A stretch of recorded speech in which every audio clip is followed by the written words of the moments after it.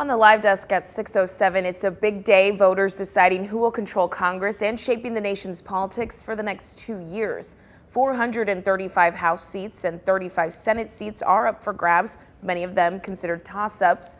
Polls suggest Republicans are favored to win back control of the House, but a handful of races in battleground states like Georgia, New Hampshire, Pennsylvania, and Wisconsin will decide if Democrats can hold on to the Senate. As voters head to the ballot box, the economy, inflation, and crime all top of mind, and many of those races now coming down to who can have the bigger voter turnout.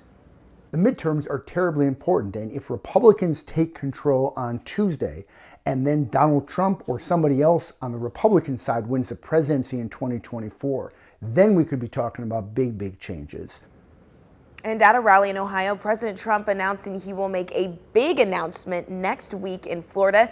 He was going to make it today, but says he didn't want to overshadow the importance of the midterms.